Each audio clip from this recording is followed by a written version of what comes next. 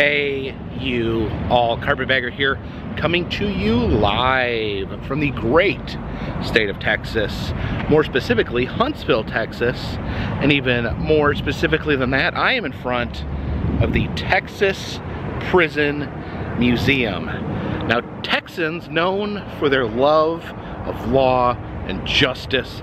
There's quite a few prisons in Texas. In fact, there is 6 prisons right here in Huntsville, Texas, where we are right now. 6 prisons in this town. That is a lot of prisons.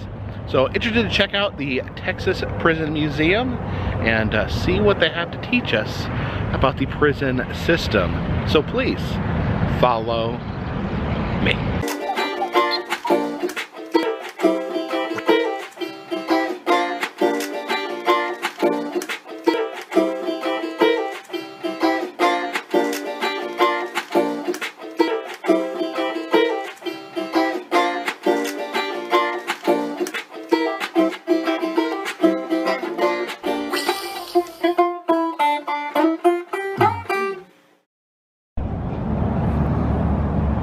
Little ball and chain there on the logo. Building even looks a little bit like a prison. See the little guard tower there? Up on top of the guard tower, have a friendly little prison guard waving at us. I have my glasses on. No, that's the Texas Ringmaster. Some items in here that would be used by the prisoners every day. Some silverware and plates. This is the actual prison outfit. They wear a white uniform. It says that they give the prisoners locks to use on their lockers, but they make them out of plastic because they will turn metal locks into weapons. Oh, prisoners. That is a stinger. It's got like a cord attached to it. That's a piece of metal that they would heat up to cook food, so that is now illegal to possess. This is inmate money here. Says they use swipe cards now, but previously would like write these checks to prisoners where they could use for commissary. Here's some commissary items, some toiletries, some foods, a beef stew, some fillet of mackerel, and it says that the items such as the radios and fans are made out of transparent material to keep prisoners from hiding things inside of them. Here's some prison uniforms. This is the uniform that was used up until 1995, and they switched to the more scrub-like appearance in 1995 to save money. These are some items that were created by prisoners in the Texas prison system. Of course, the classic license plates made by prisoners. Apparently, Texas, they would also manufacture mops. It's a machine used to print license plates in the prison. Here is a model of a prison here in Huntsville known as the Walls. You can kind of get a peek of what goes on inside the prison there. You can actually see the big stadium back there for prison rodeos. It says all the art in this museum is actually created by inmates. Some real beautiful art here. A little exhibit on Patriot Paws service dogs. The dogs actually are helped trained by prison inmates. That there is a massive pepper fog gun. It's like a bazooka for pepper spray. It could blast out massive amounts of pepper spray during a riot. See a gas mask in there to protect the person operating it. Here we see the different stages of outfits for the guards. This is a female guard outfit. Kind of a very interesting look for a prison guard there.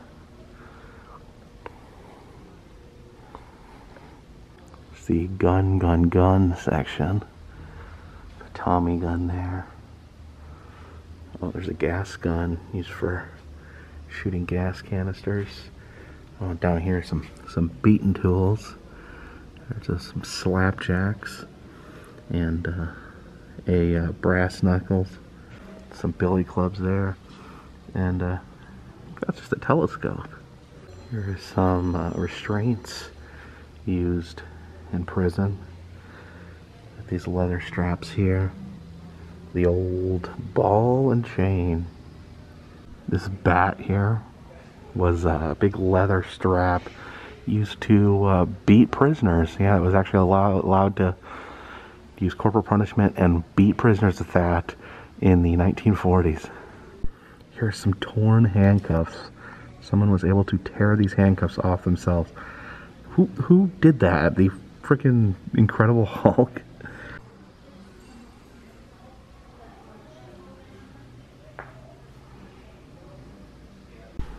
Some farming items used by prisoners.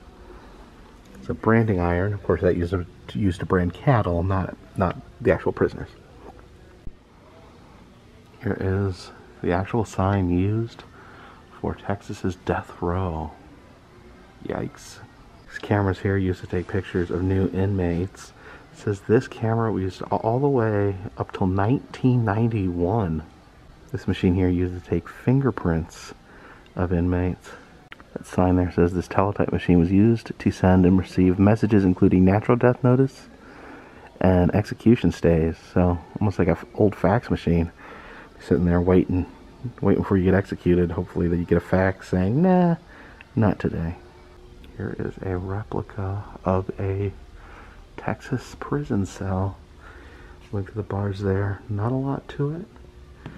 You got these two beds, one on top of each other. That classic half toilet, half sink that you get to use, and your buddy gets to watch you take poops. And then just one little table there with a few items on it. Prison doesn't seem like it's a lot of fun. Has anyone ever been to prison? If you've been to prison, leave a comment in the comment section and tell me if it was fun or not. This piece of gate here was actually made by inmates to go in the front of the general manager of the prison's house. Really, I don't know. Seems like prison craftsmanship is pretty high quality for some reason. Here is an exhibit on prison rodeos. Actually see over here, it's like a chariot, like an old Roman chariot, but it has rubber tires on it. I guess that would be used during the rodeo. And then there is a prison rodeo outfit. See, they wear the stripes along with a cowboy hat and some chaps. This is a mechanical bull, but it actually does say Texas Department of Criminal Justice on it, so I guess maybe they use the mechanical bull to practice with? I don't know. Why else would they have a mechanical bull? See that big old cart back there? It says Texas Prison Rodeo on it. Some different items from the rodeo here. I think this must be like a homemade rodeo clown outfit. Some prison rodeo merchandise there. Check this out. This pistol was actually recovered from the death car of Bonnie and Clyde. Of course, the death car is in Primm, Nevada at Whiskey Pete's Casino. But here is a gun, possibly used by the murderous duo to shoot innocent people. Various prison shanks and fake guns used by prisoners. Look at that thing right there. Almost looks like a steampunk shotgun. These are items from the Carrasco prison riot, where some inmates were able to take control of the prison, and famously they made these metal helmets for themselves. It says 3 were made. It's a bulletproof helmet, and there's one here. And it actually says right on the sign that another one is in the Alcatraz East Museum in Pigeon Forge. I've actually been there and seen that version of the helmet. They say another one is at the Texas Ranger Museum in Waco, Texas. Here's some prison barber chairs used to give inmates haircuts. And again, some artwork up here. So all this artwork made by different prisoners. Man, you know, you wish these people would have used their hands to create art before they used them to create crimes. It says that this gun here was taken by an inmate named Eroy Brown. Took it from a warden, Wallace Peck, shot Wallace Peck, and then drowned him in a river. Yikes. It's a giant knife. It's a giant kitchen knife taken by an inmate named Ramon Mata, who murdered a female correctional officer, Minnie Houston. Now this is pretty scary when you take a second look at it. This is like armor, but it almost looks like something a kid would make. There's dragons and flaming gauntlets here, but if you look closely, it is completely lined with razor blades. So this was no joke. An inmate was creating this to use for bad things. It says "Born to Die" on this one. It's a less malicious creation. It's a very intricate wooden motorcycle carved by an inmate. It's a lot of really impressive carvings done by inmates. Wow, look at this. This is a clockwork machine. I guess it is a clock. It's an actual working clock. You can see it has like a pendulum right there. That is super cool. Here is different furniture carved and created by inmates, including this bassinet here. Leave a comment in the comment section. Would you let your baby sleep in a bassinet carved by murderers? It's a pretty cool end table shaped like Texas. Some pretty cool carvings here. Almost look like they're carved out of ivory, but this is not ivory, or at least not ivory in the traditional sense. This does not come from elephant teeth. This is soap. These are all carved out of soap, possibly ivory soap, but not elephant teeth. Soap. It's soap. This is pretty amazing right here. This is a chess set carved out of soap, but if you look at it, on this side we have law enforcement officials, we have prison guards. On the opposing side is prison inmates. And if you look closely, you can see they're all armed. They're all armed with shanks. Yeah, so much interesting prison art here.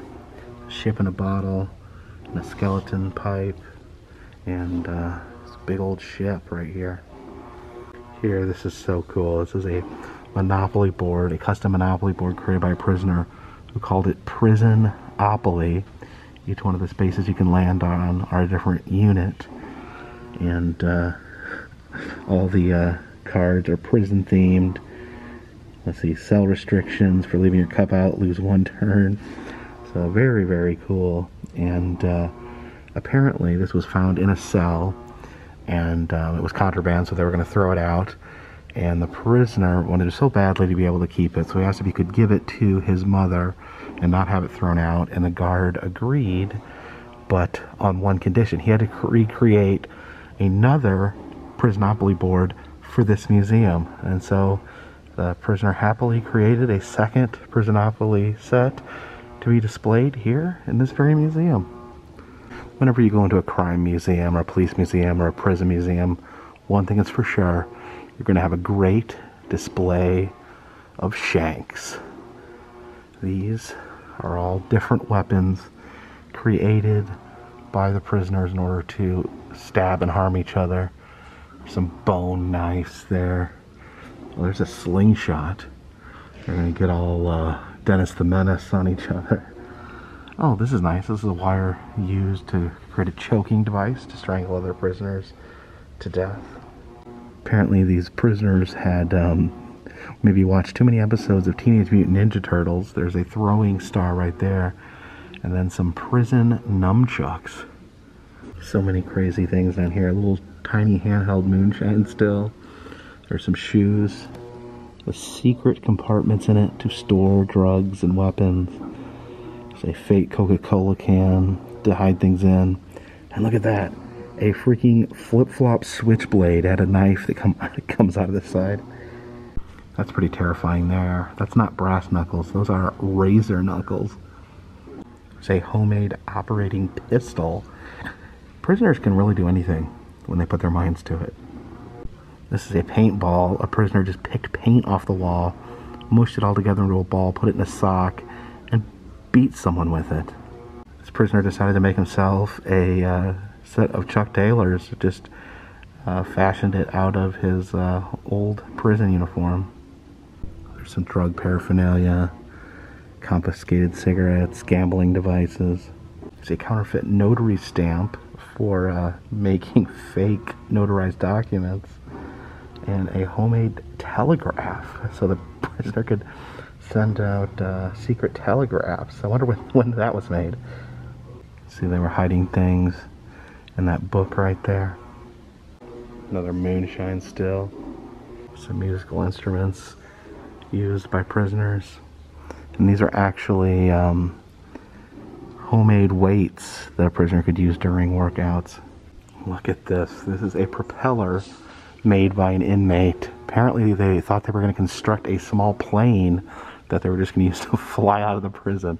Well, that would have been cool. This is a fake section of a cell. It was actually made out of cardboard and toilet paper. So I guess they were slowly removing pieces of their cell and replacing it with cardboard and toilet paper so they would eventually be able to make a hole big enough to escape from. This shovel here was used to burrow 12 feet in the ground before guards put an end to that. Man, you dig 12 feet for nothing, that'd be a bummer. Here's a grappling hook created out of a sheet. It was used to try to escape. These are fake guns used in an escape. Man, they pretty much do look almost indecipherable from real guns. And here we have it.